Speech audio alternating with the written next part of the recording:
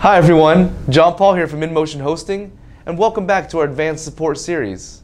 Today we're going to show you how to log into your server with SSH. Alright, we're going to begin by logging into your cPanel. As you see, I've just logged in, and then scroll down to the security section, and we're going to click this SSH/shell access button. That's going to bring you to this SSH page. Click Manage SSH Keys, and then we want to click Generate a New Key. This is important that you use a very strong password here.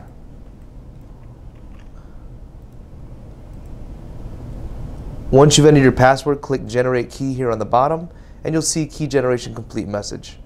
Go ahead and click Back again. Before we can download the private key, we first have to manage authorization and authorize the key. Now we're going to go to Private Keys, and we're going to view and download that key. Click Download Key, and you'll see it downloads to my computer. At this point, we're going to open PuttyGen, and we're going to click Load. Down here in the bottom right, change this to All Files, and then select the file you just downloaded. It's going to ask for the password. Enter the password that you created for it. And then click Load, and you'll see this message here. Successfully imported foreign key. Click OK, and then save that key. I'm going to save it as private key file.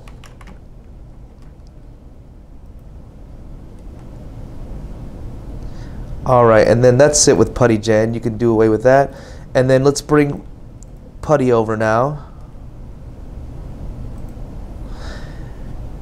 And the first thing we want to do is on the left here, click Connection, and then under Connection, click the plus next to SSH, and then click Auth.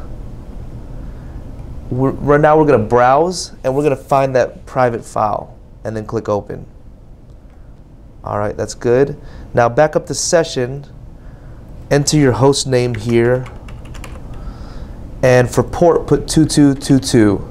Okay, and then click Open. And you'll see this message as security alert. Go ahead and say yes.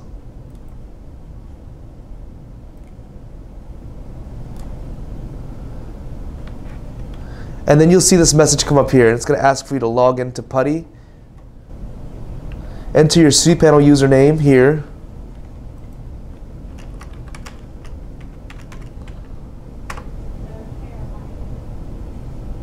And then enter the passphrase for your key file.